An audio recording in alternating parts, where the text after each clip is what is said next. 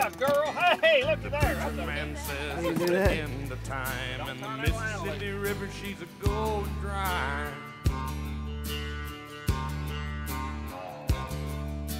The interest is up and the stock market's down, and you're only getting mugged if you go downtown. My name is Mike. I wanted to thank you for taking the time to check out my video. I'm making the video in response to quite a few emails I've been receiving recently. The weather's getting warm, people are out fishing, and they need bait. Bottom line. I thought that I explained the trap and how it works on my prior video, but apparently it wasn't real clear, so I'm going to take a second attempt at it here. I hope it helps, and I hope you guys are interested. So this particular trap is called the Four Leaf Clover perch trap, and you can see by its shape it sort of resembles the four leaf clover. It has 4 compartments on either side, and you know there's nothing separating the 4 compartments. It's just a wide open in the center. If you look here, each side of the wire is bent, and this is going to act as a funnel to get the fish to go to the middle of that trap. That middle is where your bait's going to be, and I'll explain all that here in just a second. But the goal here is to funnel the fish into the trap and not have them swim around the outside pecking at your food through the cage. But this particular trap is going to measure 24 inches up the side, 24 inches across the top, and it is a 12-inch width on this trap. We make smaller traps. I actually prefer a smaller trap, but this one here will hold all the bait that you want to hold. So back to these bends in the wire. If you see here, all the wires are bent here, and they act like a funnel, and in the middle of each funnel there's an opening, so the fish will come along the side, try to get to this bait, trying to find it.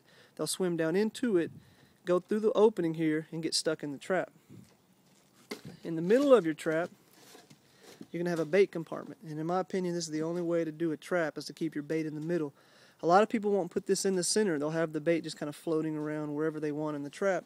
And so if I have bread and thrown it in here, bread's going to float with water. And so it's going to be up here on the top, or it's going to be down here in the corner somewhere. It'll just be moving around. The fish can peck at it from the outside and eat all your bait without getting in.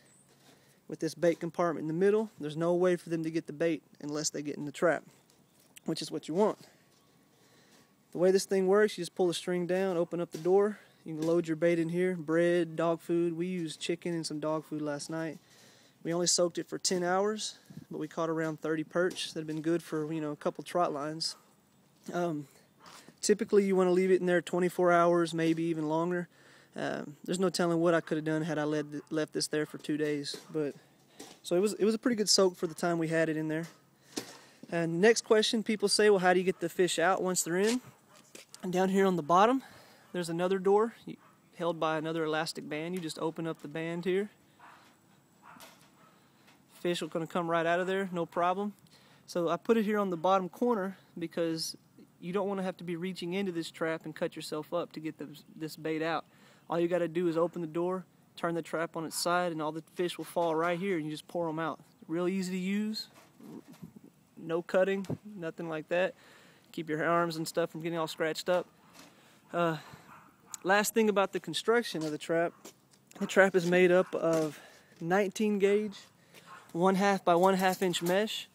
You know, you may think this mesh is a little bit flimsy, but this is one solid piece all the way around it. So whenever it's all put together, this trap is a real sturdy trap. It's not going to bend on you or anything like that. It's a real sturdy trap.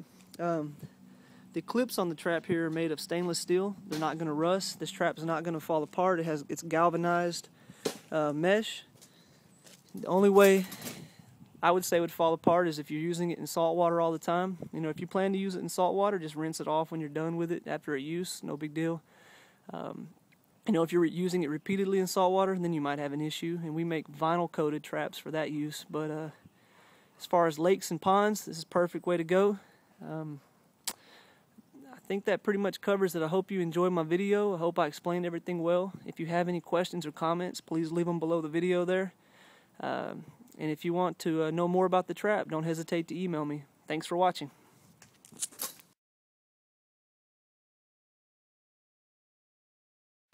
Alright, so here we are. Earlier I explained on how to use the perch trap, and I wanted to come down here and show you a demonstration of how it works. So if your fish trap or your bait trap isn't working, you should try mine.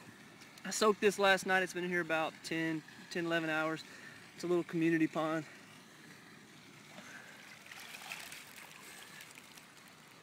All my bait's gone for the most part.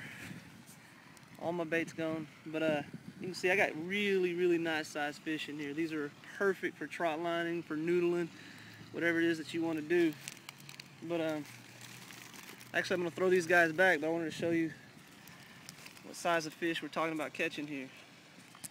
It's going to go in a trot line real nice.